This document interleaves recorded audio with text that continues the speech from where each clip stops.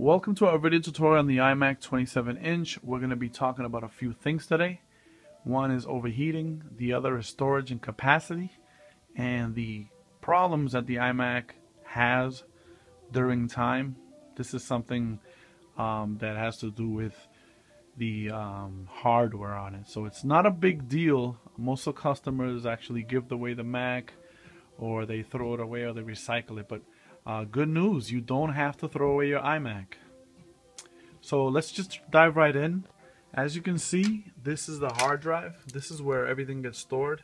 Your data, your pictures, the operating system, everything that you're saving, everything that you're installing gets stored right there. That's the hard drive. So during time, depending on usage, depending on how much time you use the computer, if you leave it on all the time, it produces a heat around this area right here. So what happens is the mechanics of the hard drive starts failing during time. We did a couple readings on and some research. They state that hard drives, depending on the usage, last around 6 years. And then, depending on how much you use the computer, if there's power outages in your area, all that comes to effect and takes a toll on your hard drive. I mean on your iMac. So we're gonna be talking also about hard drives. As I stated in the beginning, there's a Western Digital here, 1 terabyte. This runs at 5400 RPMs. Green is made for lower consumption, lower use. It's cool because it's running at slow speeds. When we go here to the Western Digital Blue, blue hard drives is for mainly home use, no business. You could use it for business use, but if you want something reliable, you can jump right into the black Western Digital, 7400 RPMs, as you can see. And what that does, revolutions per minute, I believe it means. If I'm wrong, if you guys can comment on that, definitely. But the faster the RPMs, the better it'll read and transfer data. Usually, in all cases, the iMac has a black drive. This is how it looks like. As you can see, there's a black tape on it. This one has a green, blue, and so on. There's other ones that's like red and purple. Purple is mainly for security systems. Red is for network hard drives. But in this tutorial, we're just gonna be talking about these. So one of the things that do help you guys, if you do open one of these and you're a technician, definitely cleaning the vents out. Dust is a major problem inside computers.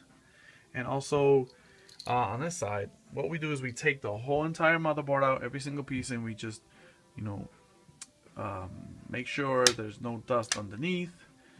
We also take care of the thermal paste issue. If you have a iMac and it's really hot in the back, and you can put your hand in the back and you've noticed that it's really hot, you might want to repaste the CPU and all the video chips as well. What happens during time, the thermal paste dries up. So if there's no thermal paste, you're gonna see a lot of overheating in the video card. And heat is one of the enemies of electronics. Once you have heat in there, things won't work too fast. So in conclusion, definitely use black when you are repairing a iMac. And not necessarily do you always have to get a hard drive with the Apple on it. These drives over here, you can use them perfectly.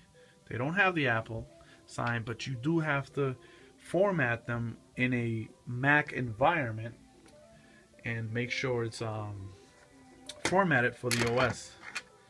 As you can see, I have an external here. What you do is you connect the hard drive in the top. Sorry about that. And you connect it to a machine.